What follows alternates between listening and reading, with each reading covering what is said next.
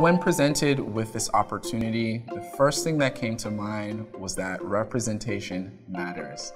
Not only am I a minority, but I am a product of a 2-year college. When you're in a position similar to mine, where you can give back to your community, connecting with your audience or connecting with your students is the best way to motivate people in taking the next step. In order for me to get to where I am today, I had to start out someplace similar like a Palm Beach State College. To learn more about my story, join us virtually at Palm Beach State College's Business Forum event, September 22nd at 6 p.m. Hope to see you there.